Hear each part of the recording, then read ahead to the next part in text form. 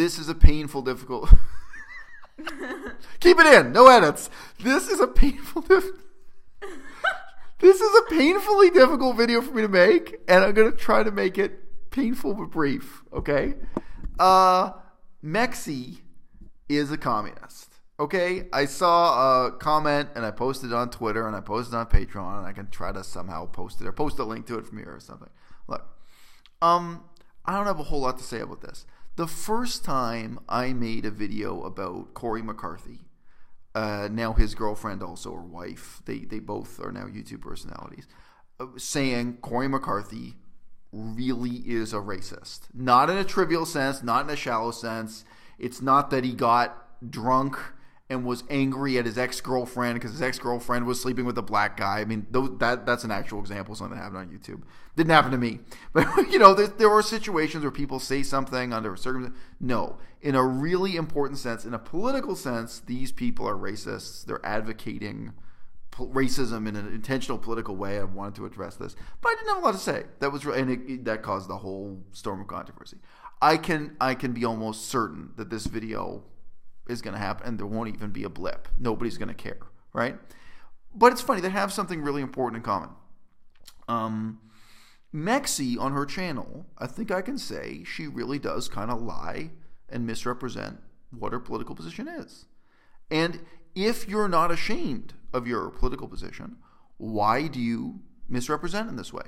Why is there such a big gulf? And this is not an old comment. The comment is stamped as 1 month ago, so it's an approximate time with YouTube.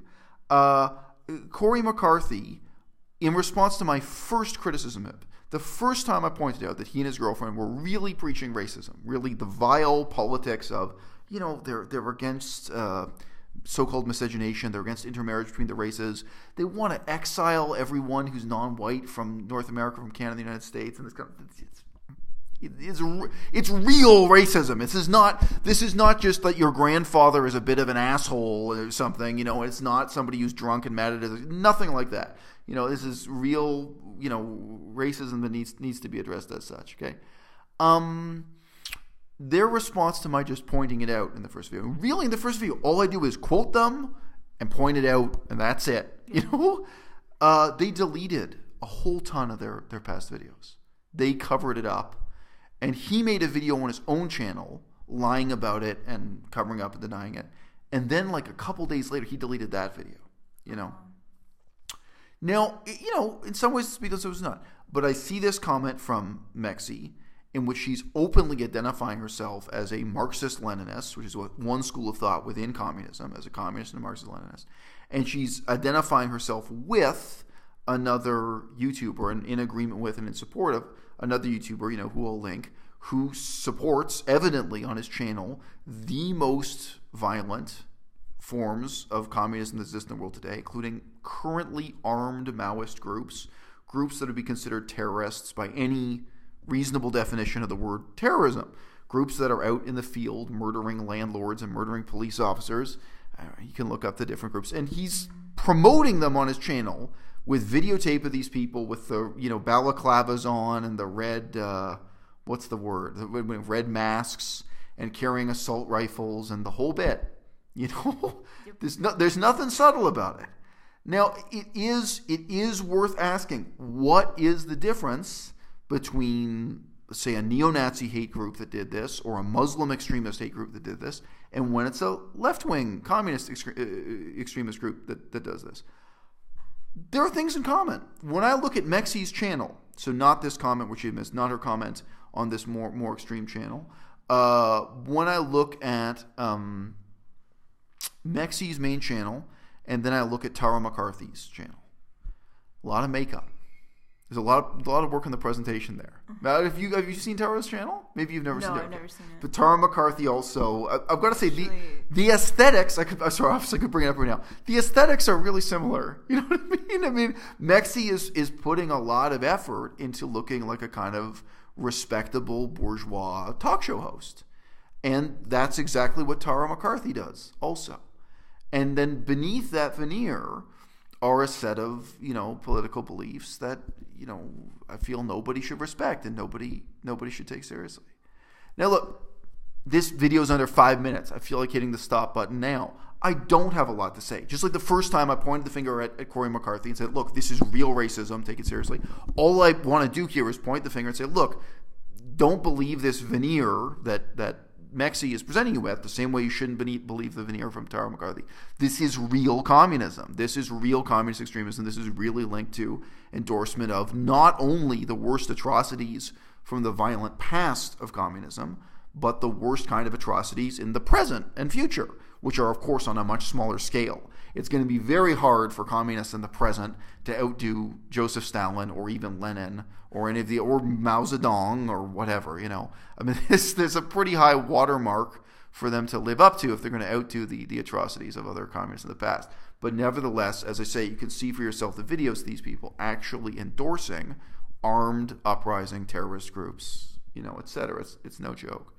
I got some fan mail this morning that's, you know, tantamount to hate mail. But this fan of mine was demanding to know why I don't criticize vegan gains more. Was it something specific? Yeah, just about his living such a relaxed life, like a life with no ambition. Like, you know, he says, oh, well, you criticize these other people for being on permanent vacation. I've criticized vegan gains a lot. I have criticized vegan gains about his dog and his diet, and I have a playlist of videos about vegan, and he tolerates it. His girlfriend doesn't. There was one video which I directly called Vegan Gains an idiot, and I forget his girlfriend's name now, but she said that's it. Jasmine, I crossed the line with Jasmine. Will never speak to me again. Richard still speaks to me. He tolerates me. So shout out to Richard for tolerating me. But it was like, I have criticized vegan gains so much on so many issues. And for me, the most important one, the one I criticized him about first, and that I still do today, comes up mostly on live stream, is, you know, I really do not endorse vegan gains threatening to kill people. And I don't endorse him having guns on camera. I absolutely do not. There's no compromise with that for me. I think that's totally unacceptable. I said that a million years ago on this channel, and I've said it recently when I did that interview with Vegan Called Quest. It came up, and so on. I said, look, I'm not cool with this. I'm really not. Okay. Yeah. But to me, it was just I can't criticize an infinite number of topics infinitely. I can't even criticize everything Vegan Gains says and does, and nor do I want to. Whenever you criticize people, you have a point, and a lot of those criticisms wouldn't have a point if you went into depth in it in a video. You see how biased she is. I feel I have a point. I've got to tell you, I feel I have a point. No, but if you ask me why do I have so many videos criticizing a natural vegan, as an example, well, one, I really sincerely disagree with her. Two, I think I really have a point. Three, I actually think the points I'm exploring are instructive for the audience. By contrast, a guy like Ted Carr, I have a couple videos criticizing him. They're hilarious. They're highly entertaining. But, I'm not going to have a weekly update. I'm not going to come out here and, okay. So, look, I mean, communism has been a huge part of my life. I can give a link to it below this video again. Keeping all the way real, an essay that brought us together as a couple. I wrote an essay and she read it before we got together as a couple, and it's really part of the romantic turning point of our falling in love and so on, frankly. She read this essay that I will link you below this video. And if you think it's a romantic essay, this will turn your blood cold. This will give you nightmares. This is an essay that describes what happened in one small town, or one small city, I suppose, in eastern Russia when the communists took it over. It describes the slaughter. It describes the surreal internecine infighting. It's the full human tragedy on a small scale of what happened to this town. And of course, the main people the communists are slaughtering are other communists who disagree with them.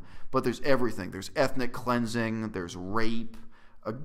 On an unbelievable scale, formally organized gang rape and so on. The piratical looting and anti-Semitism, all the evils of communism in microcosm in this one town, along with the absurdities of propaganda. They took over the local, I was going to say movie theater, but it wasn't a movie theater, it was a live playhouse, right? They took over the theater and started live performances of communist propaganda. They took over the newspaper offices. They started publishing their own newspaper.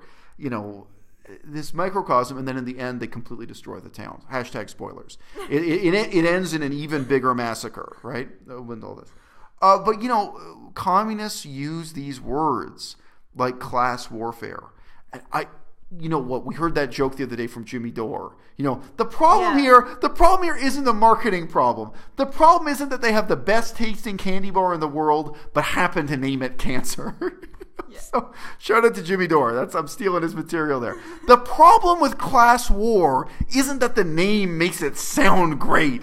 I don't know how people overlook the central tenets of Marxist-Leninism, of communism, which endorse violence, which endorse mass murder, which claim, as Marx said himself, all historical progress only comes through violence, etc., etc., etc.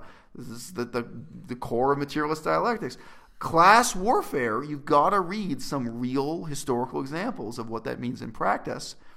You can look at my essay from 1920, or just now tonight by coincidence, we were looking at videos from today, from 2017 in India, where the Naxalites, also known as the Maoist wing of the Communist Party of India, are still hunting down and murdering police officers, are still carrying out face-to-face raids, murders, extortion of the worst kind. I mean, in some ways, it is worse than terrorism what they're doing. I know it's bizarre to say that, but the word terrorism doesn't really quite describe what goes on in people's war, in class struggle. When you're talking about going from door to door in a neighborhood and killing the people you consider bourgeois. Oh, you can take a look at how Lenin defined who was bourgeois and who wasn't when they were going from town to town, murdering people in the Russian Revolution and the Russian Civil War and the years there. It's heartbreaking stuff. But look, guys, that's all I had to say in this video. Mexie is a communist with a capital C. And if that's what she believes, I feel that she's misleading her audience about it. I think that a lot of people are supporting her channel, some of whom I know within the vegan movement probably don't realize what it is they're supporting. And in the same simple sense that when I happen to stumble on the extent to which Corey McCarthy is really an extreme racist, I just said, look, guys, here's a heads up. A lot of people wrote into me saying, hey, thank you, I had no idea. There were people who supported him, they thought of him as a health and fitness channel, didn't know anything about his political beliefs or racial beliefs. I feel likewise that I have to make this video to call out Mexie. There are two unique situations, but for me, from my perspective, in that one sense, they are comparable. Guys, communism is not a joke.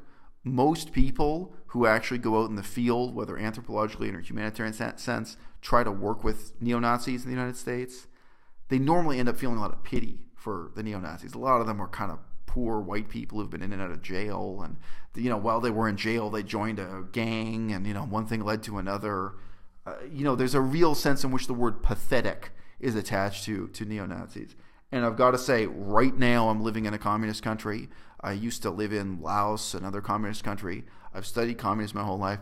I've got to say, I can't even make that excuse for the communists. I don't see any pathos in what they're doing and what they're espousing. I can't even say that they are pathetic. It may seem sometimes like communism is a joke, but again, you can just Google the Naxalites in India. You can see that in some ways the threat is still real. The body count is still real. This is an explicitly violent and dangerous ideology.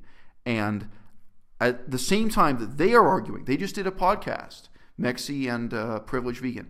They just made a podcast that everyone on the left wing should become vegan. I think I can say on the contrary, if veganism is opposed to violence of exactly this kind, then it should be pretty easy for veganism to be defined in a way, for forming an actual vegan movement, an actual vegan party, in a way that would exclude communists for all the same reasons that you would exclude neo-Nazis and more.